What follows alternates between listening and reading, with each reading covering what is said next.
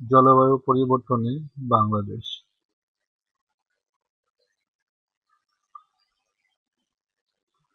জলবায়ু পরিবর্তনে বিশ্বের অন্যান্য দেশের চেয়ে অনেক বেশি ক্ষতিগ্রস্ত হবে বাংলাদেশ।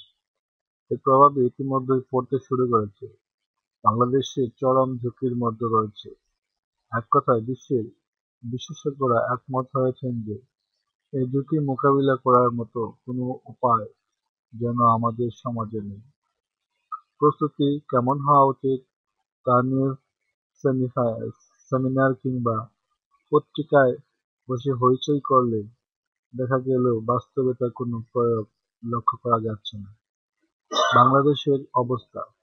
বাংলাদেশ একদিকে যেমন সুজলা সুফলা, শস্য শ্যামলা, অন্যদিকে তেমনি অতিবর্ষণ, অকাল বর্ষণ ও খরার পীড়িত একটি দেশ। ভৌগোলিক অবস্থানই এর কারণ। নদীমাতৃক হওয়ার কারণে বাংলার মাটি সুজলা সুফলা। বাংলাদেশের মতো পৃথিবীর আর কোনো দেশ এত নদী-নালা, খাল-বিল, হাওর-বাওর নেই। এসব থাকার জন্যই বাংলার জনজীবনে মাটি ও আবহাওয়ায় পড়েছে এক অনিবার্য প্রভাব। বৈশিষ্ট্য: বাংলাদেশে মৌসুমী বায়ু নির্ভর দেশ। মৌসুমী বায়ু এবং বাংলাদেশে বর্ষা সৃষ্টি করে। কৃষি নির্ভর বাংলাদেশে বর্ষা নিয়ন্ত্রণ করে এর চাষাবাদ, জীবনযাত্রা, ব্যবসা-বাণিজ্য।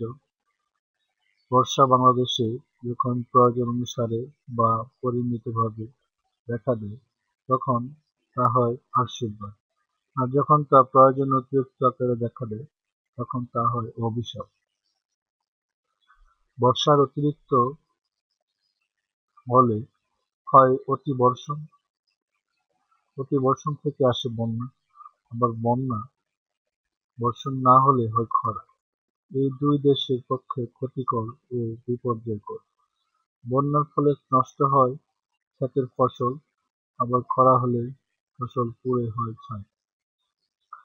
এর প্রভাব পড়ে খাদ্যশস্য থেকে খাওয়ার পানিতে। এর ফলে দেখা দেয় দুর্ভিক্ষ। এছাড়া কালবৈশাখীর তাণ্ডব, জলোচ্ছ্বাস, দুর্যোগের কারণ হয়ে ওঠে। বাংলাদেশের ক্ষতি। বাংলাদেশের ক্ষতি কি কি ক্ষতি হয়? জলবায়ু পরিবর্তনের ফলে বর্ষণ, খরা, বন্যা, ঝড়, জলোচ্ছ্বাসের মতো প্রাকৃতিক দুর্যোগ ছাড়াও দীর্ঘমেয়াদী ভিত্তিতে সবচেয়ে বড় যে সংকট সৃষ্টি হয় তা হচ্ছে বাংলাদেশের দক্ষিণাঞ্চলে 17% এলাকা ধীরে ধীরে ডুবে যাবে এবং 2 কোটি মানুষ ঘরছাড়া হয়ে যাবে। জীবনযাত্রার উপর পড়বে বিরূপ প্রভাব। ফলে বাংলাদেশে ক্ষতির সম্মুখীন হবে, তা টাকা দিয়ে পোষানো যাবে না। আমাদের জলবায়ুর পরিবর্তন। কোনো স্থানে জলবায়ুর পরিবর্তন বলতে আবহাওয়ার কোনো একটি বিশেষ ন্যূনতম 30 বছরের গড় পরিবর্তন বুঝি। জলবায়ু পরিবর্তন পরিমাপের জন্য সবচেয়ে গুরুত্বপূর্ণ নিয়ামক রাতের তাপমাত্রার পরিবর্তন। কারণ রাতে গাড়ি চলাচল ও কারখানা বন্ধ থাকে, তখন পৃথিবী তার সঞ্চিত তাপমাত্রা হারাতে থাকে। তখনকার তাপমাত্রা কতটুকু আছে তা দিয়ে জলবায়ু পরিবর্তনের হিসাব করা যায়। আমাদের শীতকালের পরিধি ছোট হয়ে আসছে। আমাদের কাছে গত 58 বছরে 21টি স্থানের তাপমাত্রা যে হিসাব রয়েছে তা থেকে আমরা বলতে পারি শীতে দিনের দৈর্ঘ্য ছোট হয়ে এসেছে। গড় বৃষ্টিপাত অপরিবর্তিত হয়েছে, কিন্তু অধিকতর বৃষ্টিপাতী দিন এবং বৃষ্টিহীন দিনের সংখ্যা বৃদ্ধি পাচ্ছে। এই প্রভাবটি দেশের উত্তর-পশ্চিম অঞ্চলে বেশি দেখা দিচ্ছে। উল্লেখ্য, একটি গবেষণায় দেখা গেছে, বৃষ্টিপাতের আগে সেখানে সমভাবাপন্ন অবস্থান ছিল জুলাইয়ের শেষার্ধে। আগস্টের প্রথমার্ধে সেখানে এখন বিস্তৃত হয়ে জুনের শেষার্ধে জুলাইয়ের 10 দিন পর্যন্ত বৃষ্টিপাত হচ্ছে, আর বাকি বৃষ্টিপাত আগস্টের শেষার্ধে চলে যাচ্ছে। বৃষ্টিপাত যে সময়ে হওয়ার কথা সেই সময়ে হচ্ছে না, তাই বন্যা যে সময় হওয়ার কথা কিংবা মানুষ বন্যা মোকাবিলার জন্য যে সময় প্রস্তুত থাকে সেই সময়কাল ব্যাহত হচ্ছে, ফলে ক্ষতির পরিমাণ বৃদ্ধি পাচ্ছে। তাই এটা আমাদের কৃষি ব্যবস্থার ক্ষতিকর প্রভাব ফেলেছে। সম্প্রতি অনেকগুলো সাইক্লোন আঘাত এনেছে। সাইক্লোনগুলোর প্রচণ্ডতার পরিমাণ বৃদ্ধি পেয়েছে। আমাদের উপকূলীয় প্রতিরক্ষা বাঁধগুলো সাইক্লোনের প্রচণ্ডতা বৃদ্ধির ফলে শক্তিশালী ঢেউয়ের আঘাতে উপকূল অঞ্চল ক্ষতিগ্রস্ত হচ্ছে।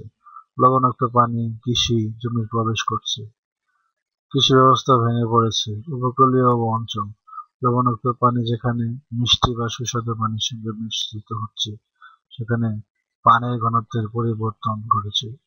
নদীবক্ষে পলি পদক্ষেপের পরিমাণ বেড়ে যায়, সেখানে নদীর পানি দুই পাড় উপচে পড়ে জলাবদ্ধতার সৃষ্টি করবে, ফলে জলাবদ্ধ এলাকা পরিমাণ বৃদ্ধি পাবে। সমুদ্রপৃষ্ঠের উপরিতলের তাপমাত্রার পরিবর্তন যত বাড়বে, নিম্নচাপগুলো তত শক্তিশালী হয়ে সাইক্লোনের সৃষ্টি করবে।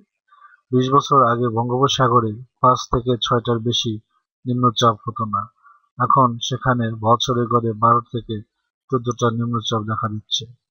ফলে বর্ষা মৌসুমে গভীর সমুদ্রে মৎস্যজীবীরা বেশি দিন মাছ ধরতে পারছে না। বারবার ঝড়ের সতর্ক সংকেতের কারণে তীরে ফিরে আসতে হচ্ছে, যাতে তাদের পেশা ক্ষতিগ্রস্ত হচ্ছে। করণীয় দেশের প্রতিটি অঞ্চলে জলবায়ু ঝুঁকি মানচিত্র তৈরি করে কৃষি, খাদ্য, স্বাস্থ্য, অবকাঠামো সহ সব বিষয় নিয়ে সরকার একটি সমন্বিত পরিকল্পনা গ্রহণ করতে হবে। স্থানীয় সরকারকে সম্পৃক্ত করতে হবে বেশি করে। স্থানীয় সমস্যা মোকাবেলার জন্য স্থানীয়দের মতামতকে গুরুত্ব দিয়ে অগ্রাধিকারমূলক পরিকল্পনা গ্রহণ করতে হবে। আবহাওয়ার মতো কৃষিক্ষেত্রেও আবাস ব্যবস্থা গড়ে তুলতে হবে। পাঠ্যক্রম প্রণয়নে কোনো সঠিক পরিকল্পনা এখন পর্যন্ত গ্রহণ করা হয়নি। আমাদের শিক্ষার্থীরা সমাজকে দক্ষ, সচেতন গড়ে তুলতে না পারলে জলবায়ু পরিবর্তনের ফলে সৃষ্ট ক্ষতির প্রভাব থেকে এদেশকে রক্ষা করা সম্ভব হবে না। শিক্ষকদের দক্ষতা বৃদ্ধি করতে হবে। বেসরকারি প্রতিষ্ঠান থেকে জলবায়ু পরিবর্তনের উপর যে পরিমাণ গবেষণা তথ্য প্রদান পেয়েছে, সে তুলনায় সরকারি বিশ্ববিদ্যালয় থেকে তেমন কোনো গবেষণার ফল বের হয়নি। কমিউনিটি ভিত্তিক অভিযোজন ব্যবস্থা গ্রহণ করতে হবে। প্রতিকূল পরিবেশের সঙ্গে খাপ খাওয়াতে এ ধরনের ফসলের বীজ সর্বত্র ছড়িয়ে দিতে হবে।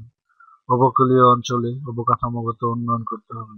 নতুন আশ্রয়কেন্দ্র নির্মাণ, পুনর্বাসনের ব্যবস্থা নিতে হবে। উপসংহার: এককালে মানুষের ধারণা ছিল প্রকৃতির উপর কোনো উপায়ে আধিপত্য প্রতিষ্ঠাই সবচেয়ে জরুরি।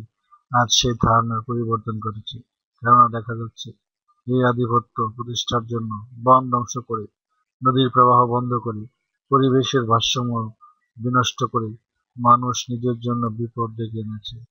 তাই আজ প্রকৃতির উপর আধিপত্য নয়, মানুষ গড়ে তুলতে চাইছে প্রকৃতির সঙ্গে মৈত্রীর সম্বন্ধ, আর চেষ্টা করেছে প্রকৃতির ভারসাম্য বজায় রেখে প্রকৃতির অসহায়তার নিজের জীবনযাপনের আগামী দিনের সুন্দর ভবিষ্যতের দিকে এগিয়ে নিয়ে যেতে।